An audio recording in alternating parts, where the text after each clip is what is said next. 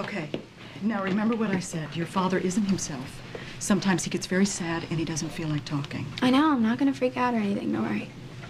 We should probably check with Phillip's nurse before we go in. Okay. I'll wait here. No. Why don't you come with us? I thought we were going to work on trusting me, remember? Don't make a move for that door until we get back, Lizzie. I won't.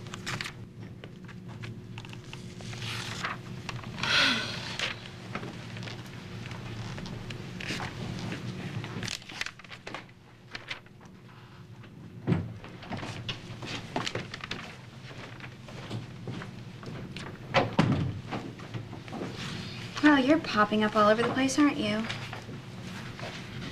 Well, you shouldn't be surprised to see me here, Lizzie. You know that I care about your father and I want him to get better. You could have said all that in a greeting card. But whatever. Now that you're here, glad to see that you're getting back to your old self again.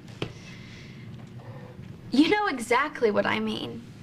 I tried to get you to come here with me to show Dad that we were friends again and we'd put all of our differences behind us.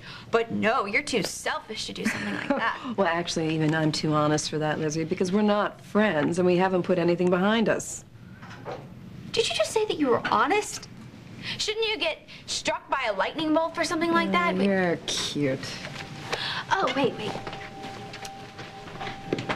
While you're on this whole honesty kick, you know, you don't honestly think that my dad's going to want any future with you after this.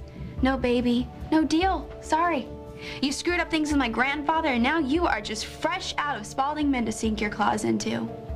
So why don't you take this whole honesty thing to Homewreckers Anonymous and call it a day, because you're finished here.